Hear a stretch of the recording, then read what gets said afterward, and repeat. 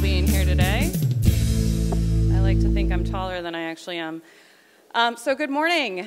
Welcome to the Jane Addams Resource Corporation, or JARC as we are more commonly known. My name is Reagan Brewer Johnson, and I am privileged to serve as the president of JARC. First off, I'd like to welcome all of you, especially our distinguished mayor, our dedicated partners from the Mayor's Office of Employment Development, representatives from the Baltimore Workforce Development Board, as well as Train Up grantees, and also members of the press. At JARC, our mission is to ensure that people who work do not live in poverty. To accomplish this mission, we offer free job training programs that lead to career pathways in manufacturing and construction. These are jobs that offer family-sustaining wages, full benefits, and opportunities for career advancement. We combine our technical skills training with support services that are aimed at creating financial stability for individuals who are living below the poverty line. And then we work towards the goal of not only financial self-sufficiency, but also wealth creation. So I'd like to thank Mayor Scott and the whole team at MOED for their leadership and vision on the Train Up model. The Train Up model is not just another grant opportunity for JARC. It's really an opportunity for Baltimore to build a comprehensive system around our high-quality technical skills training programs represented by these 17 organizations that stand here with me today. So we are honored to host Mayor Scott this morning, and it's my pleasure to introduce him. Mayor Scott, we look forward to partnering with you and your team at MOED on this opportunity to help Baltimore residents achieve financial self-sufficiency and achieve their career goals. So thank you so much for being here today. Thank you. Thank you. Good morning, everyone. Good morning. And thank you, Reagan, for the kind introduction and, more importantly, for your partnership for our city. And I want to give a special shout out and thanks to JARC for hosting us here this morning in my home neighborhood of Park Heights, in a building that I spent a lot of time in as a kid when it was Park Heights Elementary. But we are glad to be here and really excited to be here today to announce the historic strides we are making in Baltimore City here around employment and workforce development. As you all know, as I just said, this is where I grew up, and this community will always hold a very special place in my heart and will always be home. But our residents in communities that were systematically disadvantaged long before COVID-19 showed up on our doorsteps, and then disproportionately impacted by COVID and the pandemic itself, deserve the opportunity to fully participate in and benefit from being in our workforce. And having access to a high quality training resources is an essential piece of that puzzle. Back in November, you may remember, I allocated a significant portion of the city's ARPA funding to my Office of Employment Development, led by our fabulous leader in Jason Perkins-Cohen, to initiate Train Up. This program is specifically designed to provide free, I'm going to say that again, free 99 job training to unemployed and underemployed residents who were impacted by COVID-19 and the pandemic. This is the largest one-time investment ever made into the Baltimore workforce in training to date, totaling nearly $5 million in the first year alone. Through MOED, Train Up invested in 17 organizations that represent Baltimore's growing industries, which include many organizations that you are all familiar with, like the Baltimore Alliance for Careers in Health, Biotechnical Institute of Maryland, Builders and Jumpstart, Bite Back, Catholic Charities of Baltimore, the Center for Urban Families, Civic Works, Equality, Equitation, Goodwill, Can, Hope Incorporated, JARC, Maryland New Directions, Empower, Open Works, Scholars, Unite Here, and Vehicles for Change. And our residents here in Baltimore, we know, face challenges every day that directly impact their ability to get a job and advance their careers in order to support themselves and their family, which is why targeting this population and providing them with free resources that will meet them where they are, right where they are, is so significant. Train Up is more than training, simply put. It offers a holistic approach to meet the needs of our residents by equipping them with the tools and resources that will not only help them obtain a job, but will help them keep that job and maximize the opportunity. As a part of that program, participants will have access to free legal services, behavioral mental health services, and financial empowerment counseling, because we know that these wraparound services are critical to ensuring a participant's success, not only for them, but for their families in our community and ultimately the city of Baltimore. Gone are the days when we can just provide a training program and give someone a skill. We have to dig deeper to make sure that we're having the deepest impact for those individuals and their families. Train Up is a part of our ongoing effort to combat systematic racism that has caused disparities in housing, transportation, education, and health, all of which impact access to jobs and opportunities, and which is on full display if you just look outside of the walls of this building here in Park Heights. This will help shift employment among all workers, especially black workers, to Baltimore's growing industries offering high-wage jobs, so that everyone in the richest state, in the richest country in the history of the world, has the ability to fully participate in our economy. And before I pass the mic, I also want to thank Comcast, our partners from Comcast, for donating 1,000 laptops to Train Up and hire up participants. Let's give them a round of applause for that. Because we know how important having that simple piece of equipment, what that means now for anyone trying to enter or further themselves in the workplace. Now, let's continue getting our residents back to work and moving our city forward on a path to equitable prosperity. Here to tell us a little bit more about Train Up is our fabulous director of the Mayor's Office of Employment and Development, Jason Perkins-Cohen. Jason?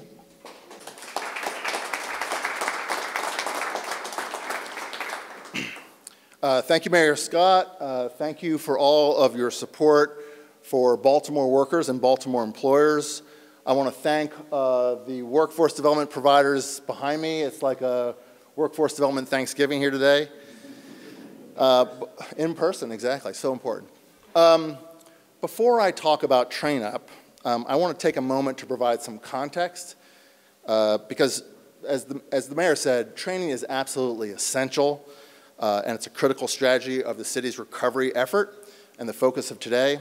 But I don't want anyone to think that it is the only strategy. So very briefly, MOED is committed to economic justice for Baltimore residents.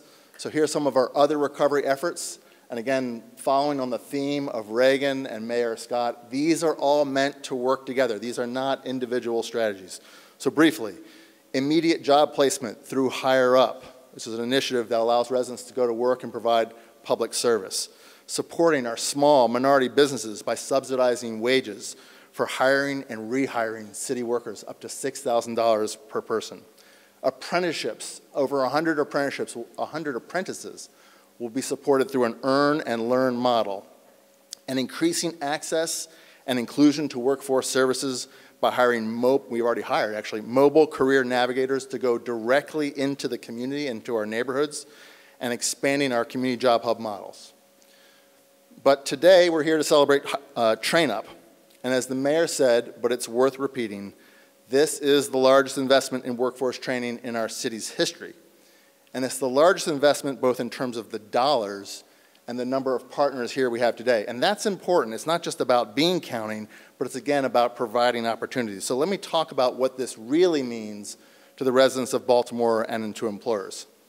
So if you're a resident, you're looking for work, you're looking for a better job, what this means to you is that you've got good, strong options to help you go to work in a job that offers the opportunity to provide for you and your family. In fact, you've got 17 different options, and they're located throughout our city, and they're represented here today. All of these training options are aimed at the city's strongest industries in terms of wage growth and those most impacted by the pandemic. So I want to make this very real to our residents and in terms of what it offers. And I'm not going to go through every type of job that's available, but just starting with A, in the automotive industry, you can become a mechanic. You can get on the path to becoming a mechanic. We know that that pays good wages. In construction, you can get on the path to becoming an electrician, a carpenter, a plumber, a heavy equipment operator, a solar installation technician, a welder. Again, all good jobs, all providing family-sustaining wages. IT, we know, is a growing and incredibly important industry in our city. Lots of good jobs through these providers, all free. IT technician, operations support specialist, business analyst, infrastructure manager. Healthcare, we know how important healthcare is in our city and the great institutions we have. I'm not going to name every job you can get free training for, but just a few. Emergency medical technician, peer recovery specialist, pharmacy technician, phlebotomist.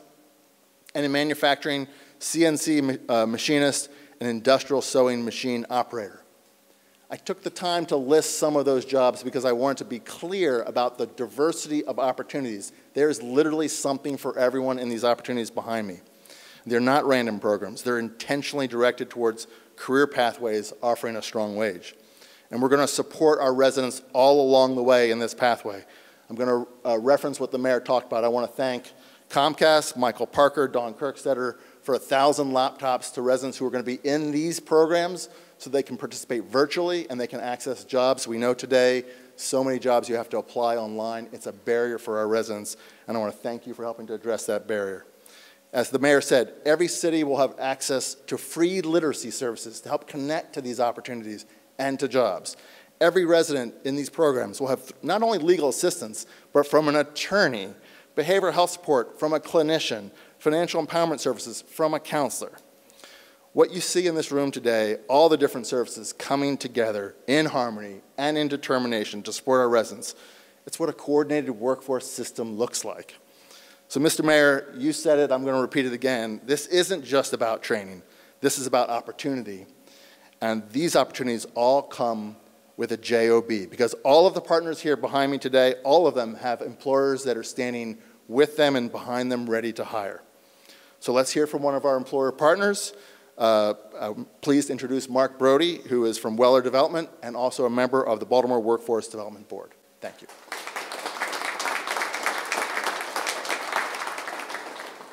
Good morning, everybody. So you've heard today that folks are going to be prepared. They're going to be ready. They're going to be well-trained. They're Baltimore City residents. But on the back end, it is extremely important that employers like ourselves in Port Covington, North Baltimore, West Baltimore, East Baltimore, Baltimore County, we make it a priority to think outside of the box and hire these individuals who are going to be directly from families here in Baltimore. We cannot expect people to come from outside, as the mayor always says. You know, we can't expect people to come to Baltimore from outside and grow our population. We need to grow our population we already have here. This is a direct investment under the leadership of Mayor Scott to improve our workforce in Baltimore. So long gone will be the excuse that, you know, there's a skills gap, we just can't find good workers in Baltimore. They're going to be there, they're going to be ready, and we should be able to hire them and be ready to hire them. So please, you know, employers, think outside the box, reach out to Center for Urban Families, reach out to Bite Back, reach out to some of these groups that are going to be training individuals to be ready for the workforce. And they could be your next CEO, they could be your next president. Give them a chance. Really think about the future of Baltimore and where your place in it is. Are you going to be part of the problem or part of the solution? Mayor Scott and the City of Baltimore have done their role here. They've done their part. The training is going to be there. The people are going to be ready, and we should be ready to hire them. One of those folks, Shatidra Butler, who you're going to hear from next, I asked her this morning, what would you like me to say to other employers? And she said just simply that we're prepared. We're going to be prepared, and I think that's the main point. So I'd like to introduce Shatidra Butler now to come up and speak, and thank you so much for being here today.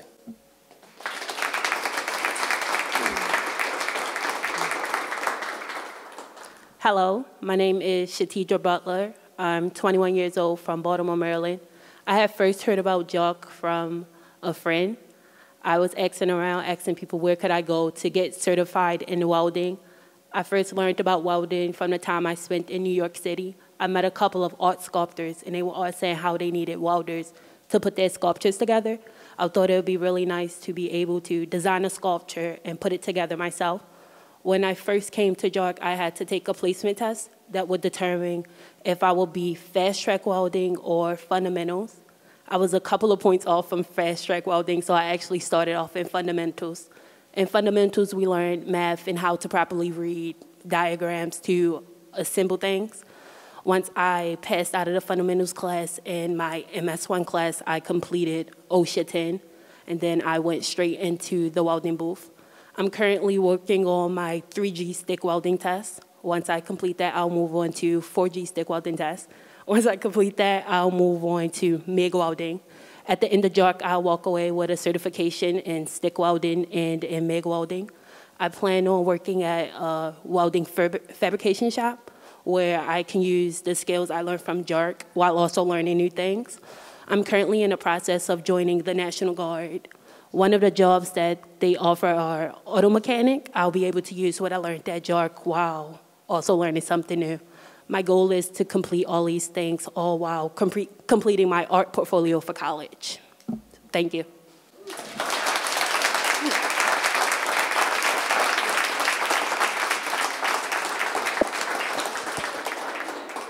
Hearing that makes me feel like I need to do more with my life. Congratulations. And thank you, and we will take questions. Oh, he's got to turn the mic on first. Sorry. Anybody? Lisa? No? Kenzie? When it comes to, sorry. I can hear you. Okay. When it comes to the ARPA spending and the dashboard, the city's dashboard doesn't seem to match the announcement and the dollar amounts that you've made from the various announcements. Can you explain when that will be updated so the public can see how much money is being spent and where? Yeah, it'll be consistently updated, and this is actually our dashboard. We actually were asked today from King County and Washington if we could talk to them so that they can maybe replicate it. So our dashboard is actually being looked at from folks around the country. We will be continuously updating it as accordance with how we have to update Treasury, and that's how we'll do it. So when it comes to like programs like, for example, Safe Streets or the gun violence prevention programs, I know that it was $50 million for community programs, $22 million was set aside for the gun violence prevention, but online it only shows about 18. Is that because the money hasn't been allocated yet, or?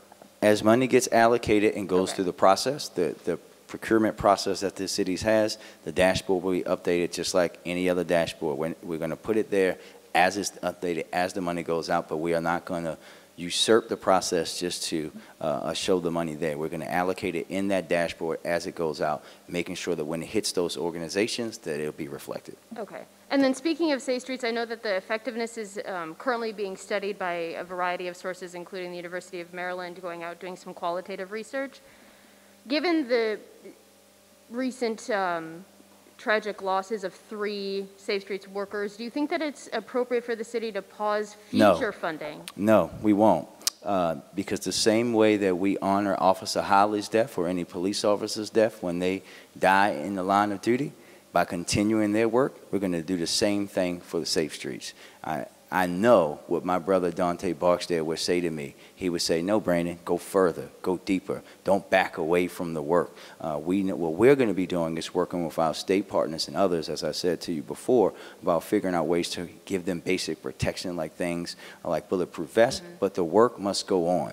And if you ask the workers, the people that are the closest to it, Mackenzie, they're going to tell you, no, we're not going to stop because the work, we know it works. It's been proven to work time and time and time again. We know that those are very tragic and unfortunate incidents that happened that impacted families and impacted our family as a violence intervention and people involved in life-saving work in a deep way. But we're going to honor them by pushing forward the same way we will honor police officers' death by pushing forward. Thank you.